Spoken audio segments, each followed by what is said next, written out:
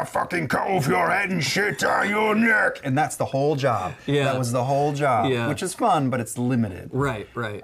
With RE6, I met a lot of great people. I worked with some of my favorite people. Laura Bailey is my favorite actor. That's the end of that sentence. Yeah. I got to know Matt for real for the first time, and it's what led to On that project. that project. And I really feel like we gave that gigantic zombie jet plane crazy town film great acting, great performances. I would agree. For sure. And then I also really liked being a wingman to Neil Druckmann on The Last of Us. Yeah. Where I did do, similar to Orcs, I made Sam and I made many of my friends, Travis, Matt, yell, "Get that fucker over by the truck!" But there was a lot of stuff that wasn't that, and there was